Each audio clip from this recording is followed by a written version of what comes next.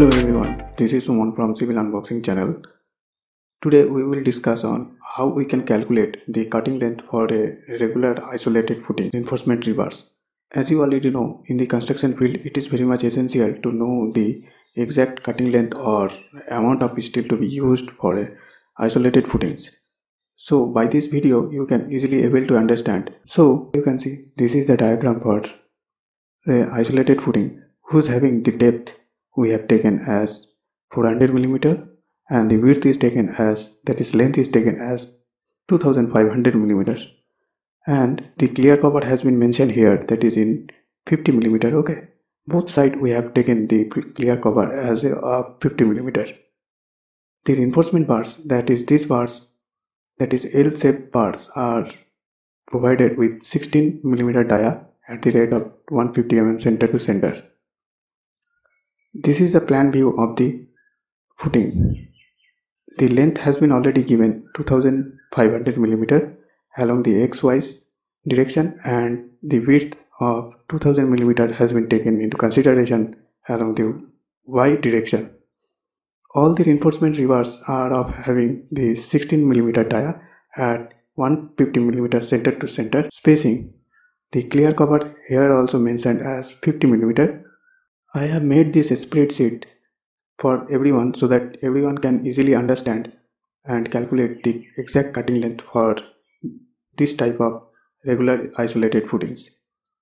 So here you can see the yellow marks have been placed where these cells can be editable. That means if you are going to increase or decrease the depth, then you could put here the as per your required value.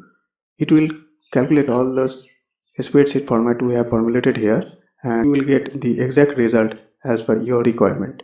All the yellow cells are editable and can be used as per your requirements. Suppose you are having the length of 1800 mm instead of 2500, you can easily put here. And also if you having the width equals to 3000 mm, then you can easily put here.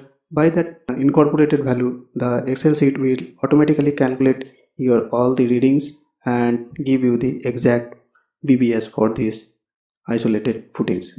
Okay, so now it is our concern to how we can understand the calculation part. So let's see step by step. So alright, the data has been taken here, that is the total length along X direction L.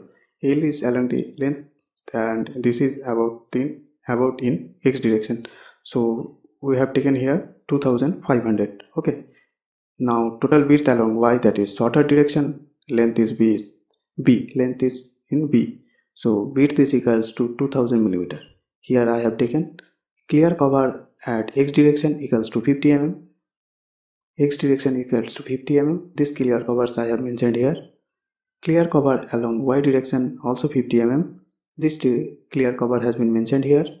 Now clear cover at top and bottom of the footing, that is here, top and bottom of the footing, the clear cover is also mentioned here 50 mm. So that value is taken into consideration. Next, the depth of the footing is 400 mm. Center to center spacing at along X direction between the bars is equals to 150 mm, which is discussed here, and center to center distance between Y direction between the rebars also 150 mm. Main rebars here in the shorter direction of 16 mm, and distribution bar along the longer direction provided here also 16 mm. So whatever the problem has been given, I have incorporated all those values for our easy understanding purpose. Now to calculate the cutting length of this type of reinforcement steel bars, first step we have to consider that effective length of LX direction, that is in X direction, we have to find out. So the formula for taking out the effective length, we have the formula here. As you can see, effective length is nothing but effective length equals to total length minus 2 times of clear cover. Okay, so let's see what I have done here. Effective length equals to 2400 mm. Here I have taken, the formula says that total length minus 2 times of clear cover.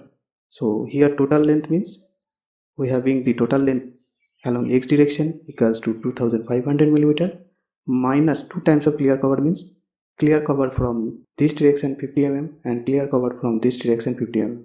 So 2 times of 50 mm clear cover has been taken.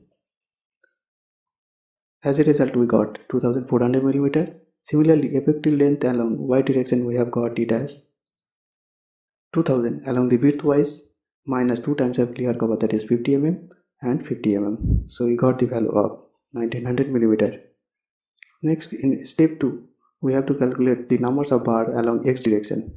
So numbers of bars having the formula of effective length divided by center to center spacing between the rebars plus 1. This is the formula for evaluating the numbers of bars. So here I have taken numbers of bar calculation formula is effective length, that is 2400 mm divided by 150 mm plus 1. Here is the value plus 1. So this comes about 17 numbers. Okay, and it can be rounded up to 17 numbers. As the bars cannot be taken into fractional value, so I have placed here a cell in round up format. So here it is formulated as in 17, as we got the value of 17 numbers, so it taken as 17 numbers. Okay, next we have to find out the number of bars along y direction. Y direction means along the shorter span. So shorter span, here is the formula. We have taken into consideration that total length of the effective length equals to 1900 mm divided by 150 mm center to center spacing plus 1. It gives the result of 13.67 numbers, and it can be taken into 14 numbers by rounding of this value 13.67. Okay, so the distribution bar can be required as 17 numbers, and the main reinforcement can be taken as 14 numbers. Now we have to find out the hook length. You may puzzle that what is hook length. Here, as you can see, this type of shape, that is U shape. So this portion is known as hook. This portion is known as hook. Okay, here is on hook, here is on hook. So that length of the bar has to be taken into consideration. So hook length along x and y direction are to be calculated from total depth. Total depth is our 400. We have to deduct the 50 mm clear cover from the top and 50 mm clear cover from the bottom as well. So 400 minus of 50 minus of 50, it gives the result of 300 mm. So each hook length here from here to here is the dimension having the hook of 300 mm. Here also 300 mm. Okay. Now in the step 4, we are going to calculate the cutting length along x direction. That is, along the longer span, we have to find out the cutting length of the rebar. So the cutting length having the formula here, cutting length equals to effective length plus 2 times of hook length minus 2 times of bend deduction. Now you may also puzzle that what is bend deduction. So bend deduction is nothing but whenever the rebar has to be bent, then this portion, this bending portion will elongate it easily. So elongation may take place, and as a result the length of the bar get increased. So we have to deduct this elongated portion. So that is known as bend deduction. So normally for 45-degree bend, we have to deduct 1d, where d is the diameter of the rebar. D is the diameter of the rebar. And 90-degree for 90-degree, we have to consider 2d, means 2 times of diameter of the rebar. For 135-degree, it's 3d. For 180-degree bend, we have to consider 4 times of d.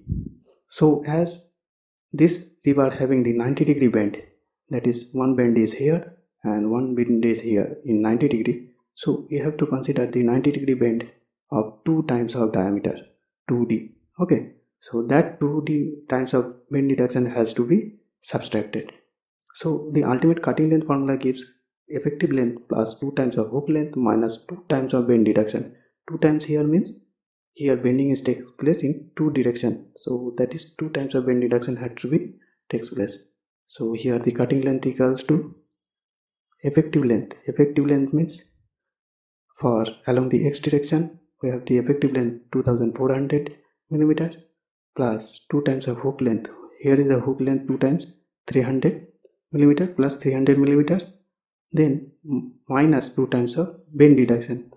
So 2 times of bend deduction means 2 into d. Here D value is the 16 mm diameter of the rebar we are using. So 2 times of D minus 2 times of D for 2 bend reduction. So here it gives the value of 2.94 meters. So for each rebar we have to take a 2.94 meter length of 16 mm diameter bar. Okay. Similarly, in case of cutting length along the shorter span, we have to take the same formula, that is shorter span along 1900 mm effective length plus hook length 2 times 300 plus 300 minus 2 times of 16 mm of diameter along the shorter span. So this will give the cutting length of 2.44 meter.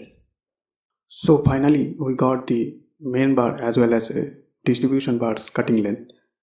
So here the main rebars having the cutting length of 2.44 mm, which is along the y direction. So each rebar having the dimension of 2.44 mm, and for distribution rebar we have the dimension of 2.94 mm.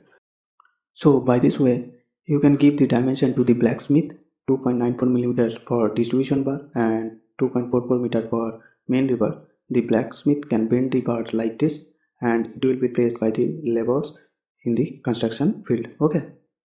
Now finally we have to prepare a bar bending schedule chart for this footing. So I have taken a typical bar bending schedule chart that is containing description, bar shape, die of the bar, numbers, cutting length, total cutting length in meter, weight, kg per meter, total weights and remarks. Okay. So here you can see a bar shape of this U-shaped bar, which having the bottom dimension of 1900 mm, that is an effective length, and hook length equals to 300 mm. So this bar is nothing but the main bars, described as main bars. The die of the bar used as 16 mm. Number of bar we used and got here. Number of bars here, the main bars we at y direction, 14 numbers. So that one I have placed here. Cutting length equals to 2.44 meter. Here I get, and so the total cutting length can be found out by just multiplying 14 numbers of bars into 2.44. We can get the total cutting length in meter, that is 34.10 meter. Now as we know, the weight in kg per meter of 16 mm diameter bar having the weight as 1.58 kg, per meter length having the weight of 1.58 kg. So total weight is nothing but we have to multiply 34.10 into 1.58. So we finally got 53.89 kg for main bars, and for distribution bar also all the bars having the same specification, that is effective length equals to 2400, hook length equals to 300 both side, diameter of bar having 16 mm, number of bars that is here 17 numbers, and cutting length 2.94 number. Total cutting length equals to just the product of 17 multiplied by 2.94, that is nothing but 49.91 meter, and the unit weight we easily know 1.58 kg per meter. So ultimate total weight equals to 78.87 kgs. So total gross weight we have the requirement of 132.77 kgs. So total weight of 132.77 kgs of steel are required for this one in these isolated footings. Okay. So by this way you can easily calculate the cutting length as well as the total required steel quantity for a isolated footing. So this is it about today. I think you got the clear concept regarding cutting length of isolated footing rebars. So if you want this Excel sheet, then kindly put your email IDs in the comment section. I will definitely send you through the mail, and see you soon in the next one. Thank you. Bye.